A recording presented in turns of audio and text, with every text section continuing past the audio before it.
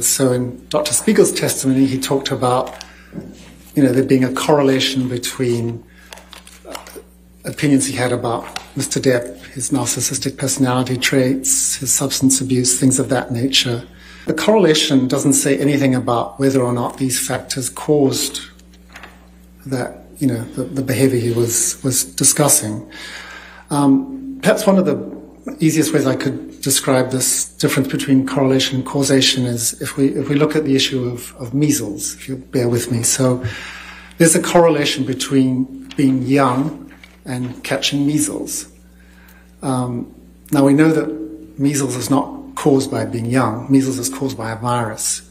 But young children have not been exposed to the virus. They don't have the immunity, so they have a higher rate of measles.